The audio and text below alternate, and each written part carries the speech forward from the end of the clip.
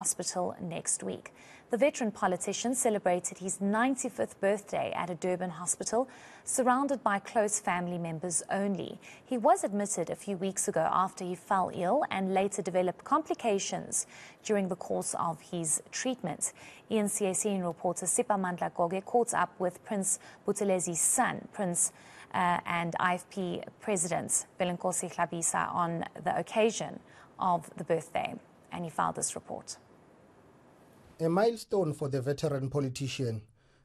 Members of Prince Mangosuthu Buthelezi's family say they are happy he's recovering and will have a small birthday celebration for him. There are plans for a double celebration once he's discharged from hospital. It's a very special day for us. I think today it's very simple. It's just us, the children, the grandchildren, and the great-grandchildren. We're just going to be with him there without too much fanfare and too much noise. It's a hospital after all. But it's a nice, quiet affair.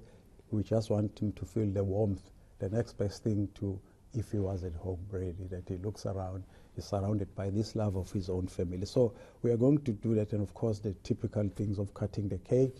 We're going to crack a bottle of champagne, make sure of course it's non-alcoholic. The family says it's hurt by disinformation and false reports about his health status. I can't tell you how the pain we've endured from, misleading the fake news, which is spread about him, where, you say someone is high profile, but, at the end of the day, people tend to forget that he's still a human being and the people around him are human beings. You cannot imagine how painful it is, Nome, when you hear that your father has passed away. It's being hidden by the family. It's very painful. And again, another one where they were saying that, the families at loggerheads arguing whether to turn off the machine. So honestly, as I say, there are so many others. IFP President Velenkosini Hlabisa says the party is relieved that its founder is recovering well and is set to be released. And we are looking forward to his full recovery, that he resumes his duties, both the political duties and his duties as the traditional prime minister to the Zulu king. We want to thank God for the prayers which he listened to, because the past days were very difficult days. But thank you, Lord, for having listened to us. While the family acknowledged and thanked the nation for praying for Shenge, it's got one more appeal.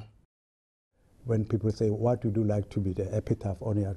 He always says, if it just simply says, here lies someone who died fighting for his nation and trying for the best for his nation. So I just would like to take the opportunity to say to the nation, thank you, and at the same time say, please don't stop praying for him, because he still needs those prayers and good wishes even after he has recovered.